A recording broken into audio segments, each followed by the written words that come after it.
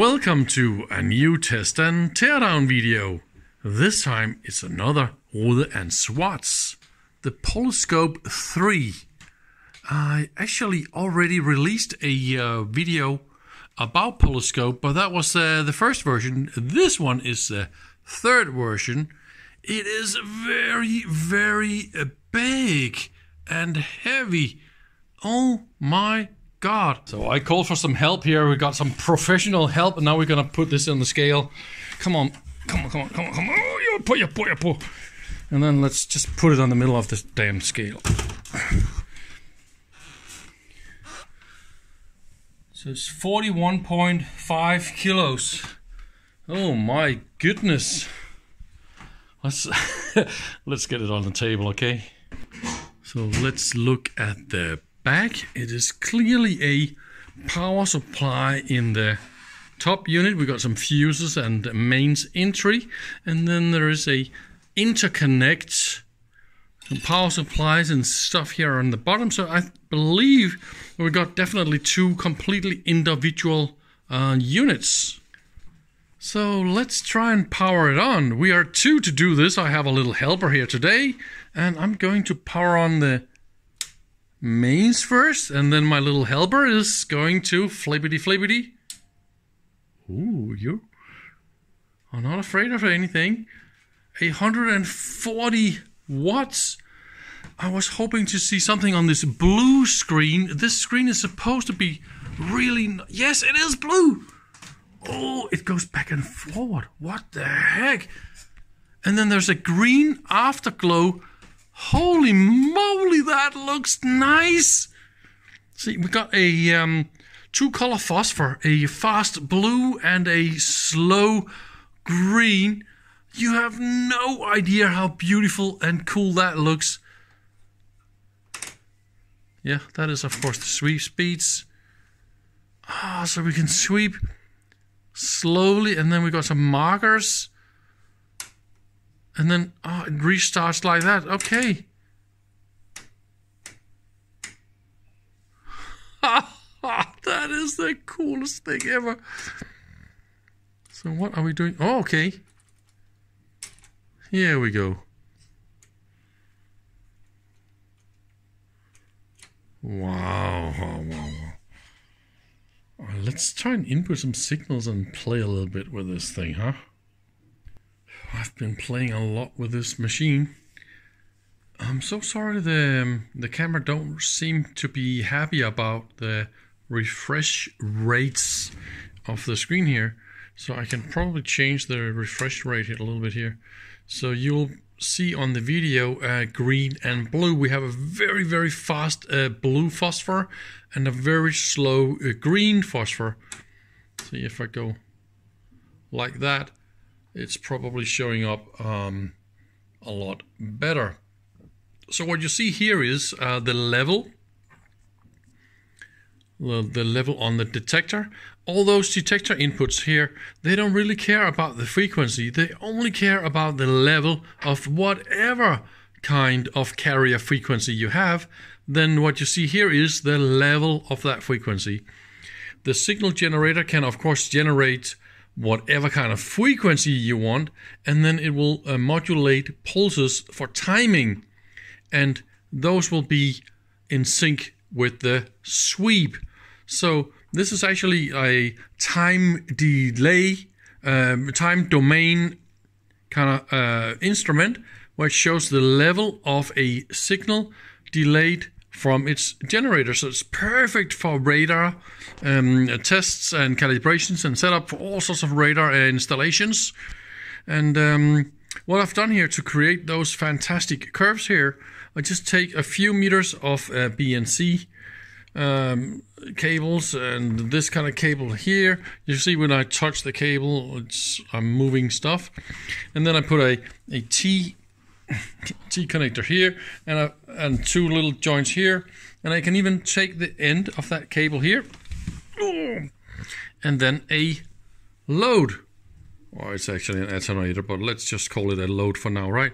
So look at the curve and see what happens when I connect the load. See? And of course there's a all the funky ringings from this unconnected end is ending, but because there's a T joint, there's now this one pulse from the T, and that will be all the other reflections from that other end. So that's quite funny. And by changing the start and the stop frequency like this, see, I can move my picture here on the screen. I can also turn on all the different grids. I think it's like that. Let's crank up the sweep. So now you see all the frequency or the time markers, and now it's easier to see what's happening when I zoom in on the frequency. And you will see when I zoom in like that, the two markers goes closer. I mean, that is really, really cool to have a time domain level indicator. And of course I can decide how many and how bright I want the different markers, as you can see here. Or I can just switch them completely off. I can also change the different levels of the signal generator. In that will be 10 dB steps or 1 dB step. And the reason why we see 4 different level curves, that's actually because I've enabled all those.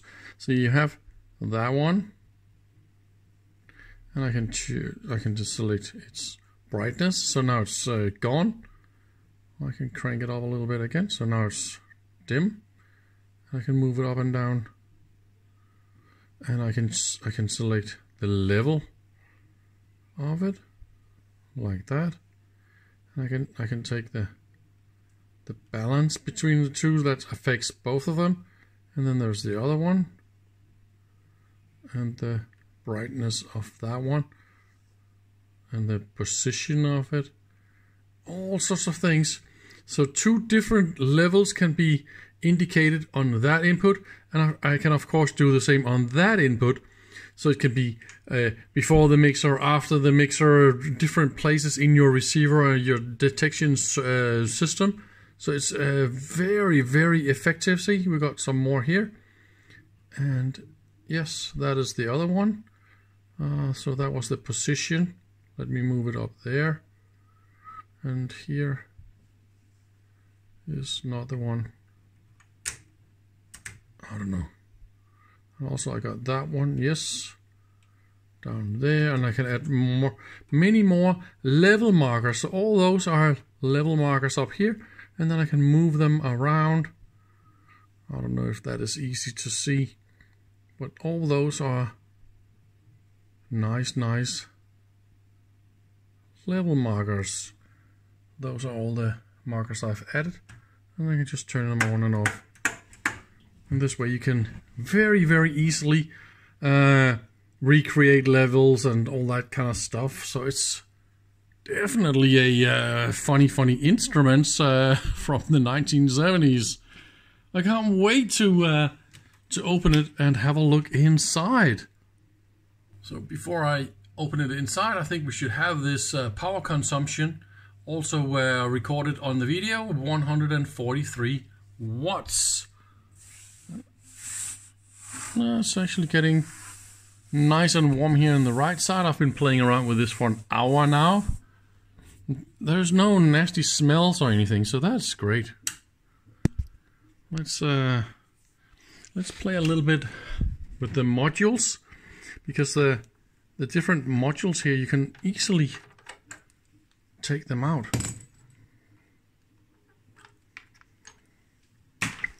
So the 3 modules up here, all you have to do is unscrew this one, and then you can pull them out. So this is the amplifier lean lock. Well, let me see. It's actually a little bit heavy. It's using 2 plug-in And we got three different screws in here. So that means you could potentially plug in 2 other modules instead of one larger module like that one. And it's actually a little bit warm. There isn't any tubes or anything like that in this unit. The only tube there is of course the CRT. I'll of course go and have a little. So yeah, this is the deflection amplifier. So if I take out the deflection amplifier, are we going to see a dot on the screen? It's a little tempting to try and turn it on without the modules in it. And that one is just only a level detector. I should probably take away the little metal screen here. That will be the 5 markers. And what have we got here? Probably just some switches, diode switches that selects the different analog levels on each scan. That's more or less how that is done, isn't it? And this is the inside of the marker lines. So we've got some flip-flops, JK flip-flops if I'm not mistaken, right? And some gates. And that'll be some diodes down there.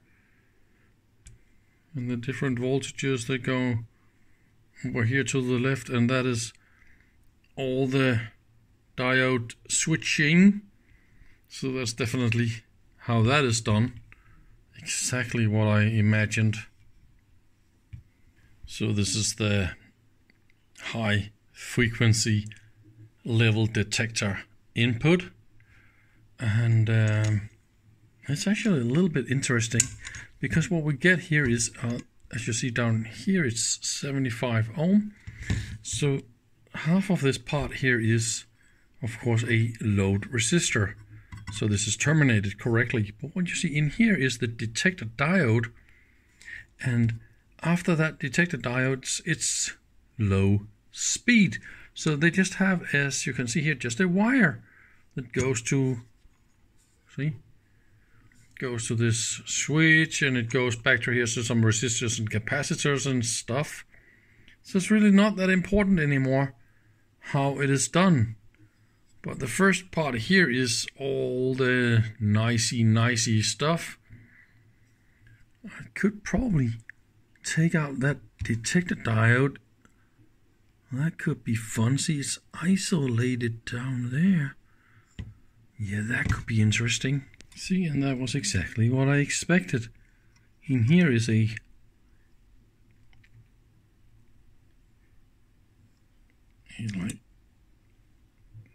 transmission line that goes down to the load, and the load is here in the bottom. And that is the detector diode. This is in a socket, so we can just rotate this thing around, and you can even see the diode symbol on it. And there's actually also a number. It's 731 from Siemens. So that one will be able to detect really high frequencies. Cute, huh?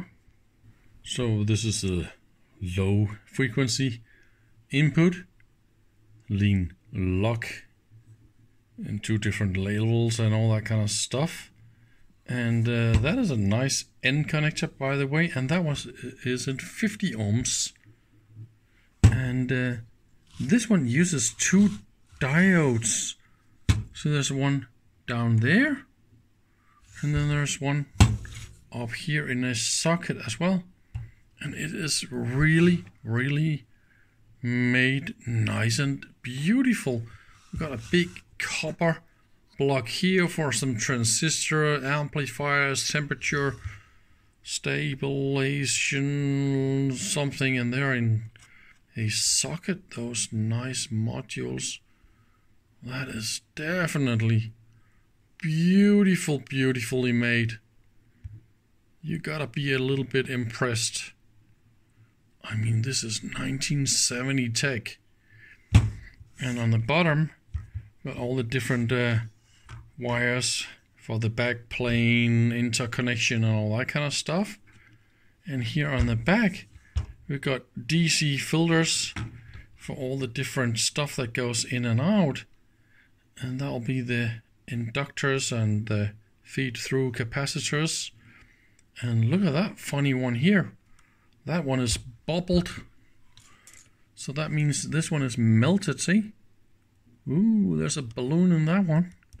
So something melted or overloaded this in its early life, I guess. And if you power up the unit without any plug-in modules, all you can do is play around with your markers. Because, see, that'll be my markers. And of course I can play with, yeah, the start and stop frequency and all that kind of stuff. That is definitely done down here. That is not connected to any of the modules, but that is more or less all you can do. See, we got some funky marker stuff. So this is how you pull this unit apart. They actually made some holes here in the handles for your screwdriver to access the screws down below here, and they did exactly the same here, so you can see it. And then you can pull out each of the units from the chassis. So this is the signal generator part first, so let's have a little look at that one. That is going to be some interesting look here. It is very heavy and really well built. That'll be the 1 dB attenuator, and that is the 10 dB attenuator. It goes in here with all those couplings.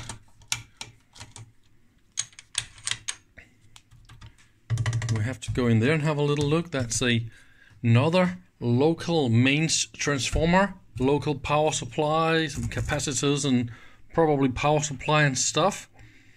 Here on the back we got some indicators for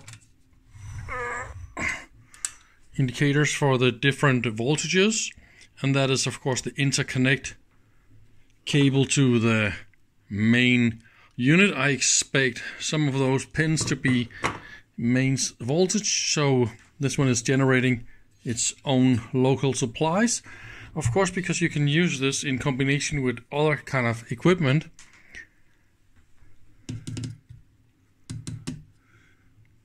The oscillator cards are extremely sensitive and should be treated with the utmost care. Wow, we're gonna be careful here. Oh yeah, the pot meters, look at that. So that will be the start-stop of the frequency settings, remember? Look at that, the 2 pot meters, they're connected together down here. Isn't that just nice? Why are we having 2 pots in parallel? The same over here. That is a little bit cute. And a little plug-in card there. Very, very compact. They're really using every little corner of this unit for some stuff. Hey, let's put the capacitors here. Now it fits down here, and that'll be the voltage selector. By moving the fuse in 4 different positions, you can create the voltage setup. And this is of course the bottom side, and this is the 10 dB step attenuator. You are of course not surprised to see a section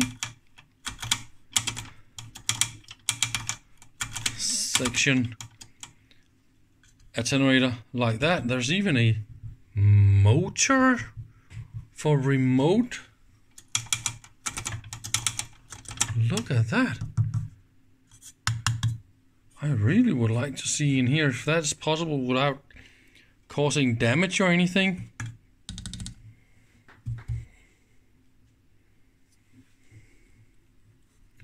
Oh, that is a pot meter with 1, 2, 3, 4, 5 different sections. Oh, I can't remember when I saw a potentiometer with that many sections before. That is interesting. So I've removed the lid here, and we can now have a look inside the signal generator power amplifier section. I believe there's like a mixer detector, some kind of stuff here. This looks like a balloon for detection and some stuff like that, right? Because see, we got a coax cable inside. Oh, what is that? It's just a piece of nothing. But there's a coax cable here and a balloon into a feed point. Ah, so this is balanced and this is single-ended, right? And then there's definitely some sort of a mixer here. And so here we got some power amplifiers, some filters, and then we got some other sections with different filters as well. And here's we got, yeah, this is the higher frequency, and some amplifier transistors, and it even say here, be careful not to touch the inductors down there. So this is how you trim the filter. I tried to remove that one. That was just super loose, so that could have fallen out, I guess. But I still can't see anything that is going on inside this attenuator section here. So that is 10 dB per, yes, 10 dB per step. 3, 4, 5, 6, and it goes from 0 to 60. Tick, tick, tick, tick, tick. That is just how it is. Beautifully made. So this is the top side of the signal generator with all the lids removed. So that's again some more filters and the power supply, power amplifier from the bottom side. It's a little bit untraditional the way that they have done the cooling for the power transistors. Look at that.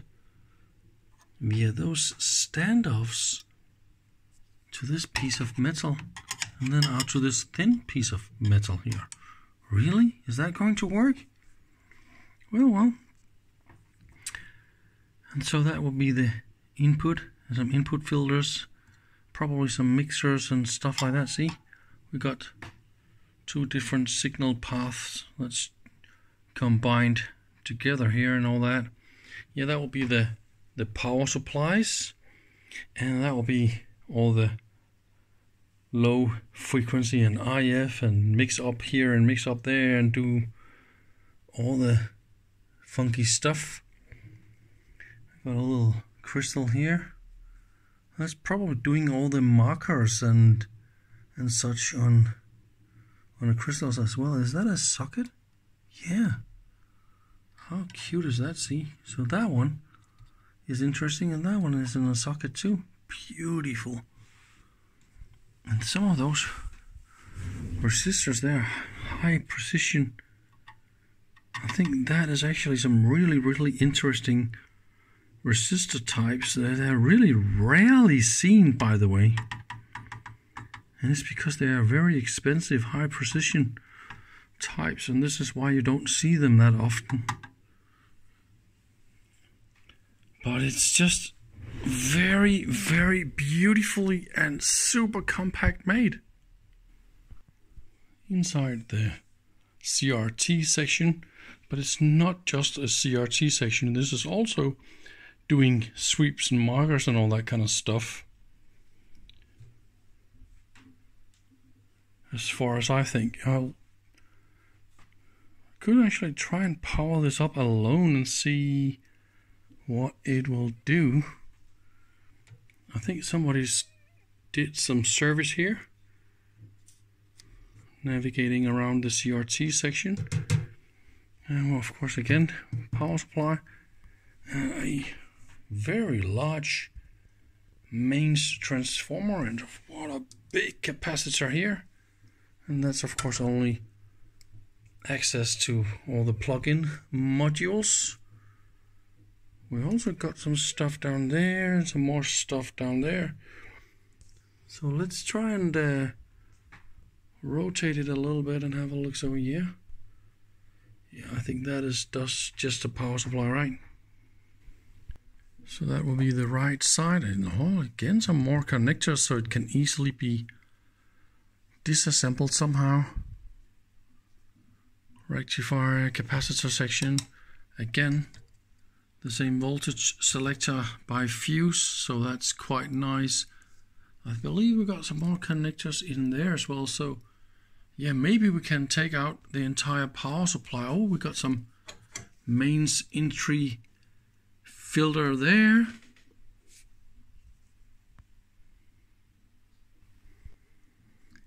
And under the CRT we got all the different sweep settings.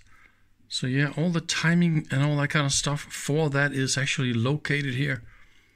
So maybe that is going out the interconnect to the other one, and that is an external sweep time. So that is cool. So yeah, maybe sweep is done here, and that will be high voltage.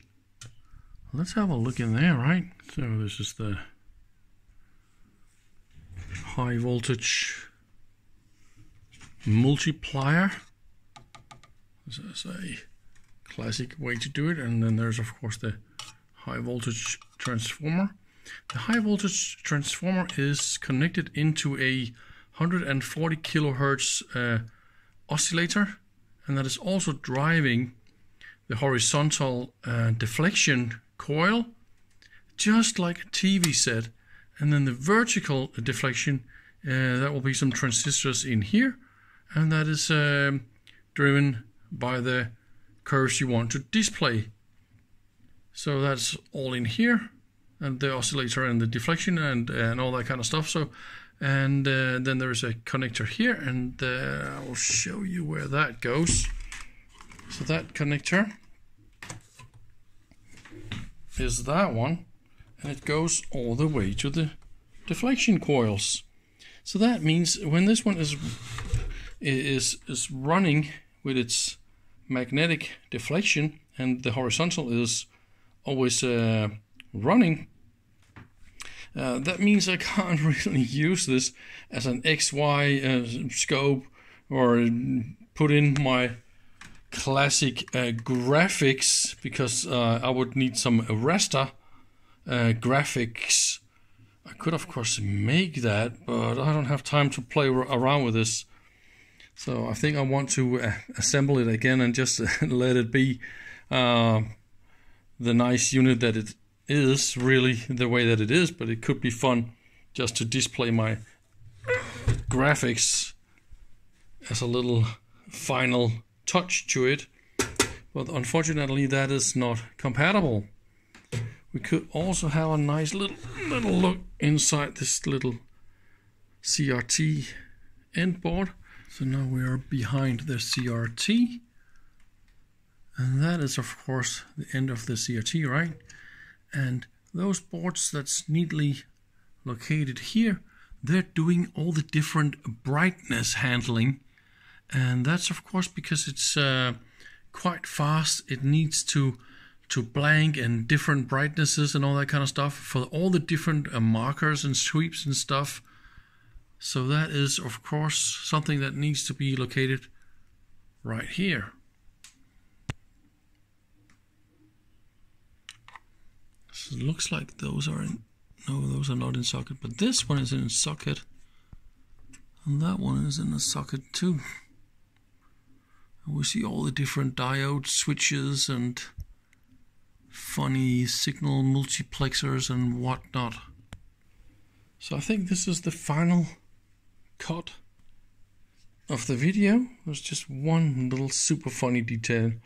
Yeah, okay. A lead capacitor. As you can see here. Ooh, that's bad. But look at that. And that one. Isn't that just funny? So even the designers of the Schwarz, they can do the classic up-down buck. Or maybe those ICs, the datasheet, didn't specify if you count the pins from the top or from the bottom. Because why would you mount those ICs upside down? That is of course what you want to do if you count the pins from the wrong side. Isn't that just beautiful? And I'm actually a little bit happy to see that everybody can do that mistake. Anyway, thank you very much for watching. I hope you had a little bit of fun. See you around. Bye bye.